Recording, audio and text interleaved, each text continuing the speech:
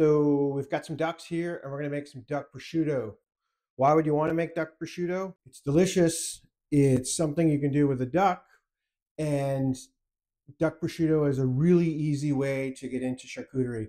If you wanna try some charcuterie at home and don't know where to begin, or if you have a restaurant and you wanna start a charcuterie program, duck prosciutto is really easy. You just need some salt and then to wait for it to cure. If you're gonna make prosciutto out of duck, you need something to do with the rest of the duck. In my case, I'm gonna confit or slow cook the duck in its own fat, and I'm going to use that for duck roulettes, which is like a spreadable pate made out of duck. So we want to clean the duck up. We want to take off this neck fat, find our way into the wishbone. So I'm going to pull this fat off the end here. Turn it around so you can see. I'm going to pull this fat off the end here. And then I'm going to find the wishbone in here. And I'm going to remove that first. It's going to make it a lot easier to breast these out.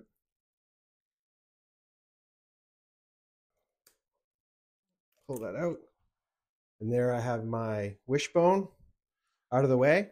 Then the next step is I'm just going to find that center piece of cartilage that runs between the two breasts, and I'm just going to go to one side of it, and I'm just going to cut into the breast.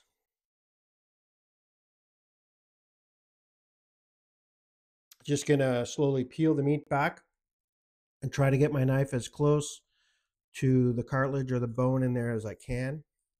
I might come through and just cut this where I want it to end.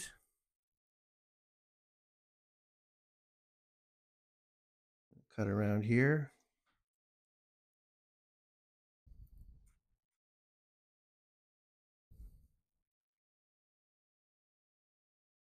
There, and I have my first breast. So there's the tender is in here, and then I have some fat. We want to keep the skin and the fat on there, and there's a little bit of silver skin and cartilage there, but I'm going to clean this up after I remove all the breasts. Move on to number 2.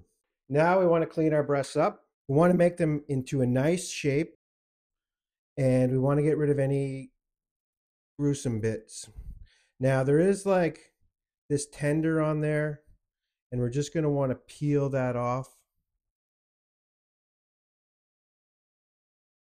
Put that aside. Then I'm going to square off the end here. Square off this little end here. We want to be careful. We want to be careful to keep the skin on there nice because we want that. Next step, we've cleaned these up. I'm happy with the way that they look. So I'm going to start by adding some salt to the bottom of my container. You want to use a kosher salt. So now I'm going to put these breasts in here. I'm going to try to get them all nice and tight. The tighter your container, the better. I can see my edges, so I just want to make sure that I get salt on the end pieces here. The salt's going to work its way into the breast, and it's going to pull water out of the breast. What we're looking for here is we want the salt to penetrate and get its way all the way through the meat. It's 2 days later. After 48 hours, I've pulled this out of the fridge. You can see there's a lot of liquid in here. When the breasts come out, they're quite a bit firmer, as well as the colors really changed. They're really dark. They've even seemed to have plumped up a bit. So now I'm just going to rinse it off. I want to get all the excess salt off there, and then I just have some paper towel here on a tray, and I'm just going to continue and rinse all these off. I'm going to pat the duck dry. I'm going to sprinkle white pepper. Now that our duck breasts are liberally sprinkled with white pepper, we're going to wrap in cheesecloth, and then we're going to tie them with twine and hang them to dry. I have some cheesecloth here. I'm just going to take one of the duck breasts, and I'm just going to roll it up in the cheesecloth, kind of like a little burrito. You don't need a lot of cheesecloth. The whole point of this is to dry these out now.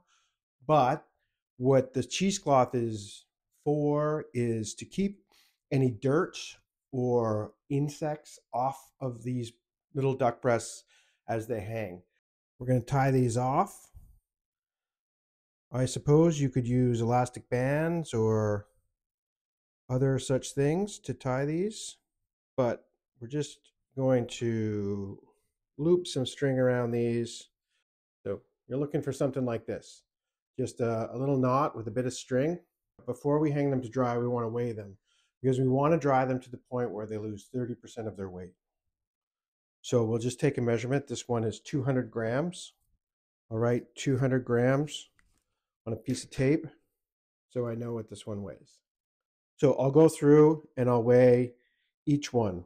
So the next question is, where do you hang these to dry? The ideal condition is a cool area where there's not a lot of opportunity for contamination and where the humidity is around 50%. If you try to dry the duck breast in an area that is too dry, the exterior can crust up, trapping the moisture on the inside of the duck breast, and you don't get uniform dryness. So you want to dry this out in an area that is actually fairly humid and somewhere between 5 and 15 degrees centigrade. For me, that's in this little kitchen area. So I can just hang my duck breast here. I'm going to leave these here for a few days. And I'm going to come back and I'm going to weigh them. And I'm going to continue to weigh them until they've reduced by 30% in weight.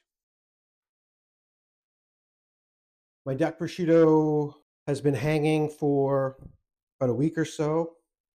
It feels still jelly-like in the middle, but it's pretty firm. Here's one that's 200. So if I take this and I weigh it, I get 155. 195 divided by 1.3 should equal 150 plus 5 grams for the muslin would equal 155. So this one is ready to go. But because your duck breasts will be different sizes, you sort of need to weigh each one. So some of these need to hang a little longer, and some of them are ready basically now. Now that these have dried enough, we'll open one up and see what it looks like. And you can see we have dried up, desiccated looking duck breast. It's got some white pepper on the outside. There's no visible signs of mold. It's nice and dry. It's still squishy on the inside. Now I'm going to slice it open. And there you go. It's darker on the outside where it's dried out more. It's a little bit pinker, closer to the fat. It smells good. It doesn't have any rancidity to it or anything like that. We'll try it. It has the white pepper on it, so it's peppery. It's salty, but not too salty. It's really good. Duck prosciutto, really simple, easy charcuterie to try. You just have to find a duck at your grocery store. Then all you need is a little salt and a little thyme.